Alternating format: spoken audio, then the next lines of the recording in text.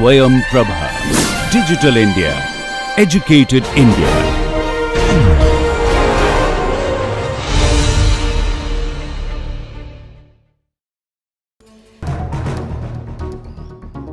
Jnanam Paramam Dhyayam. Knowledge is supreme.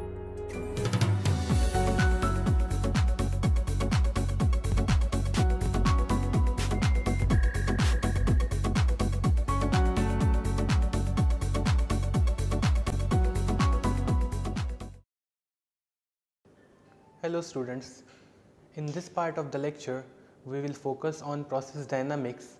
We will see what are process dynamics and what is the importance of process dynamics when we look at process control. So at the end of this lecture you would be able to distinguish between steady state modeling and dynamic modeling. You would be able to formulate dynamic models for relevant chemical engineering processes.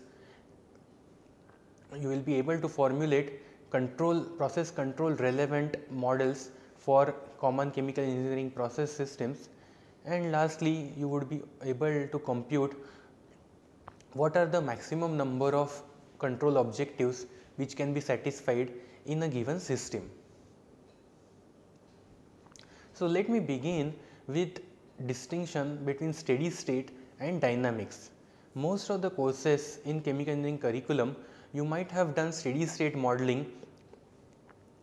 Even in previous lecture I talked about the design of a chemical engineering equipment, even that is done at a steady state.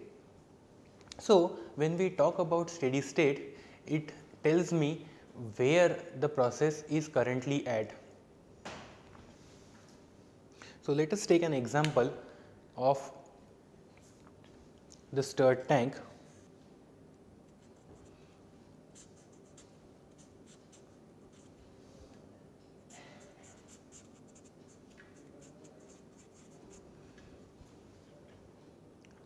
So when I say steady state of this system, or if I ask you to write steady state balance for this system, what I get is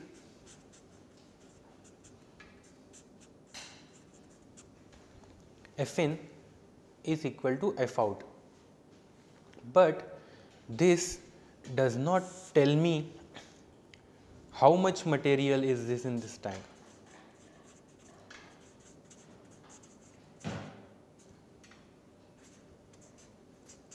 So it does not tell me what is the volume of this particular tank. The tank may be this small and still I can maintain same Fin equal to F out. The tank may be too big and still I can maintain the same Fin equal to F out. So if I take this tank 1, tank 2, tank 3. So Fin is equal to F out for tank 1, tank 2 and tank 3. So in terms of steady state all these 3 tanks are similar, but the volume of 1 is not equal to volume of 2, is not equal to volume of 3. So these 3 systems are different, but in terms of steady state they are giving me the same information. That is because steady state information is limited, it does not give you all the information about the system. If I want to ask a question,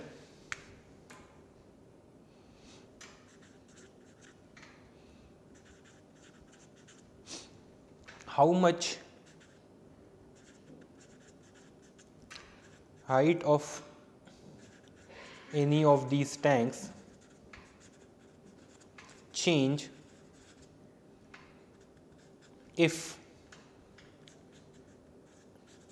Fin is increased by 5%. So this is the disturbance which we had given even in last lecture. If the inlet flow rate increases by 5%, the height would change.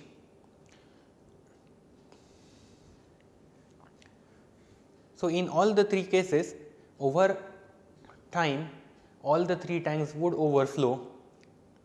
So, when we say how much the height of any of these tanks change, it will be by the same amount till all the tanks overflow. The other question is,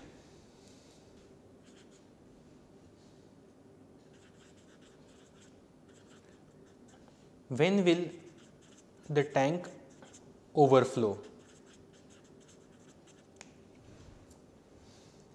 So, if I ask that question, then you can answer by looking at what is the rate of change of height in each of these tanks, and we had derived that last lecture, that dH by dt is 1 over A times dV by dt, and this dV by dt is related to the change in Fn. So, this dV by dt is same for all the three cases 1, 2 and 3.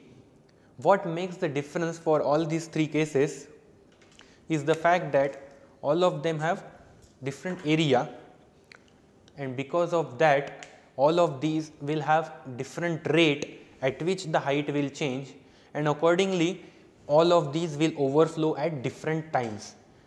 So, we can see that each of these tanks have their own set dynamics, or the way these three systems, even though they have the same steady state relationship, all of them will move from one point to the other in a different fashion compared to each other. So, all of them will have different dynamics.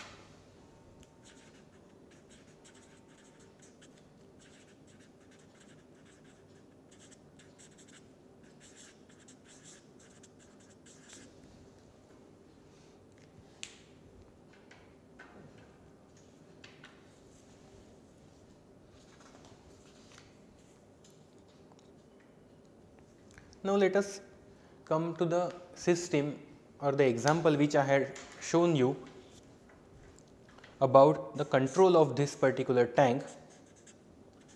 Let us say if I use a feedback control,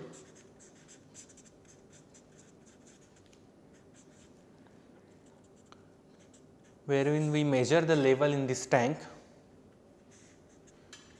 give it to a controller which is gonna know what is the set value,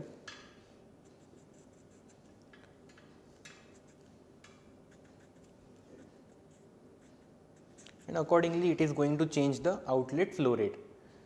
And we had seen this particular system, if there was a 5% change in the inlet,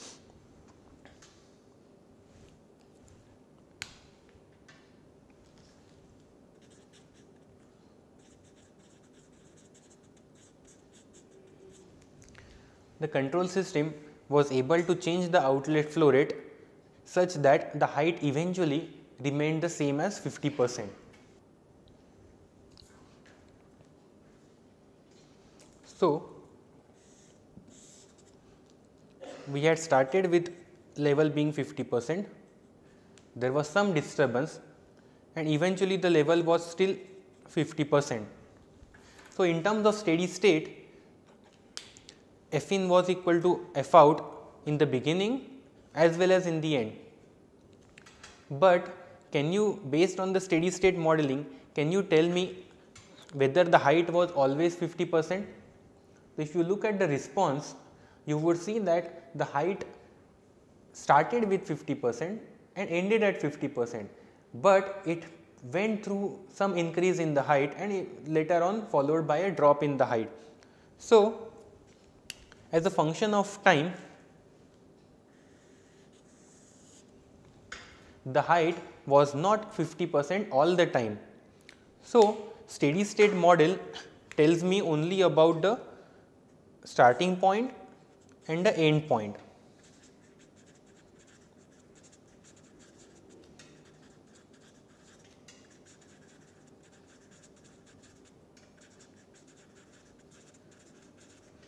It does not tell me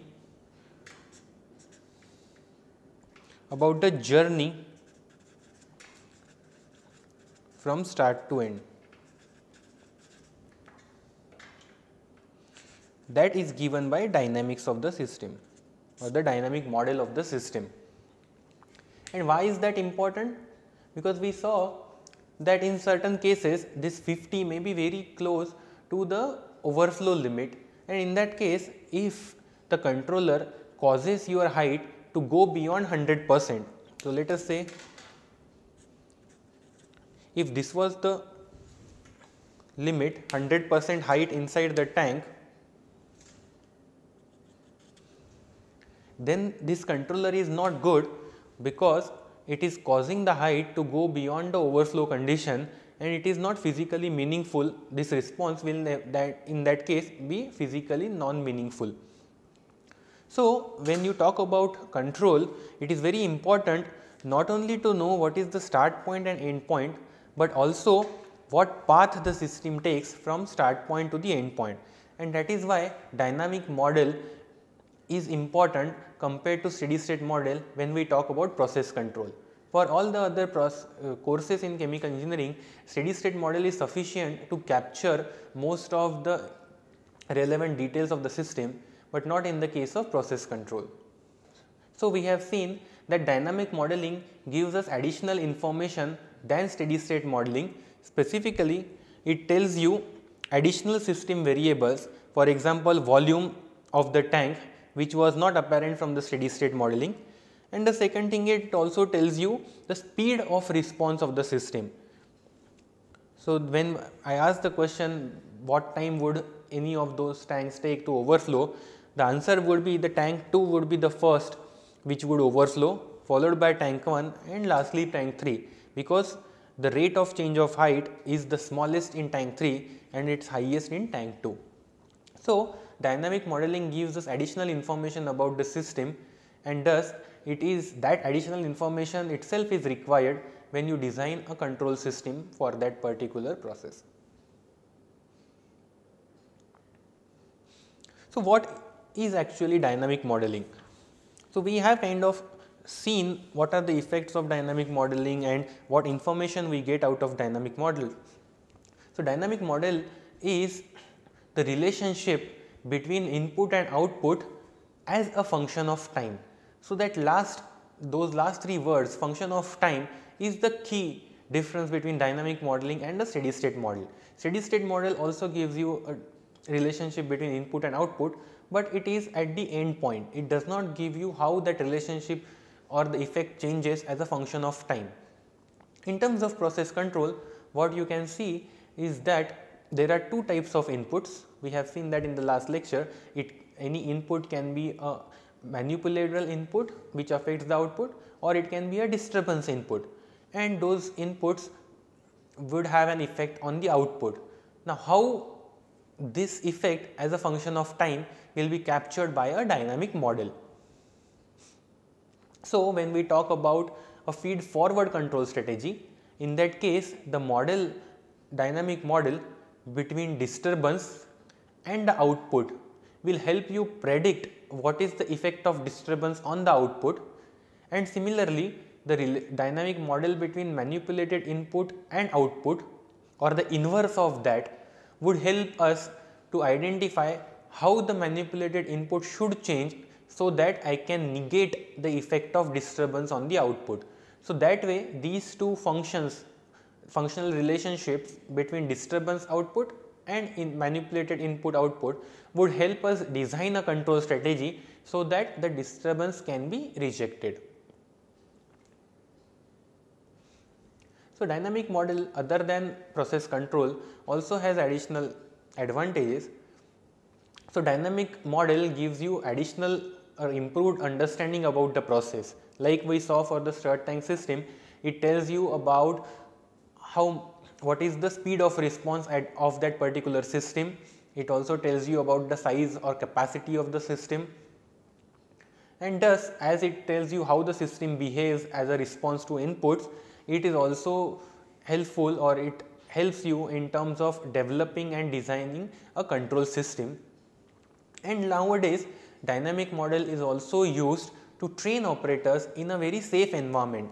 So, rather than asking the new operator to operate a live plant where a small wrong action can also result in unsafe conditions, they are trained in safe environments wherein a dynamic model of the system which captures the essence of the real plant is simulated on a computer, and then the new operator is trained in a very safe environment. So, dynamic model also has advantages other than process control, wherein it is now used as a training tool. Thank you.